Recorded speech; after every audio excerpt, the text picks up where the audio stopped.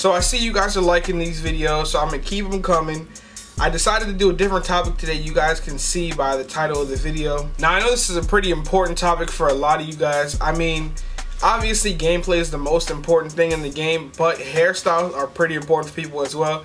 People spend all year trying to copy the hairstyles of different NBA players, and I don't think it should really be that hard for 2K to add them in. I mean, I had a lot of hairstyles that I asked for last year. Many ways to do one haircut that I don't see why this would be a problem for 2K to do. I mean, just in a couple minutes of me playing around with stuff on Photoshop, I came up with so many different hairstyles. And some of those hairstyles actually made it into the game, but they didn't really do the concept that I was talking about. I mean, they kind of did, but I mean, barely. So I decided to share the concept again, but this time in a different way. This concept is crazy, so I'm gonna save it for last because I know a lot of you guys are gonna disagree with me, but a lot of you guys are gonna agree with me. So instead I'm gonna do the basic hairstyles that I think they should add to the game and how I think it's possible for them to be able to do it, for everybody to be able to do the hairstyles the way they want.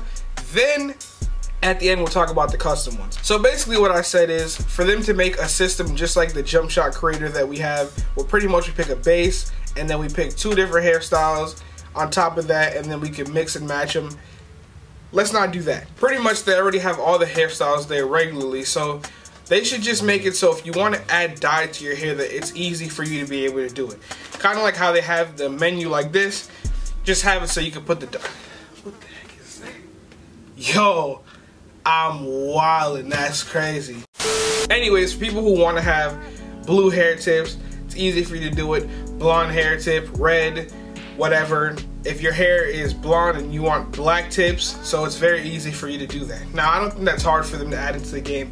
Now, here is the crazy part. You know how when you want a certain type of hairstyle, you basically bring the hairstyle in, you show it to your barber on your phone, whatever it is, and they pretty much copy it for you to the best of their ability.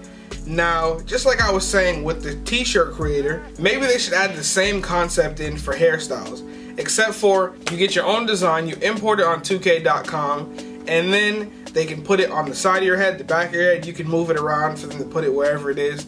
I think that'd be pretty easy to add in. That's kind of crazy because people can then import whatever they wanted, but as you can see on the shirt creator, 2K does not care as long as it's bringing in VC for them. But I mean, they've made the shirts free at the end, but I don't know. I think they should add that in because I mean they had a lot of shirts that had some crazy stuff on it in 2K. So I mean, what people put on their head, I guess it's the same exact thing, right? Let me know what you guys think about it. I'm sure there's gonna be people that don't let me know what they think about it. They just go ahead, take this whole entire concept, make it their own video, take thumbnails, do everything you gotta do.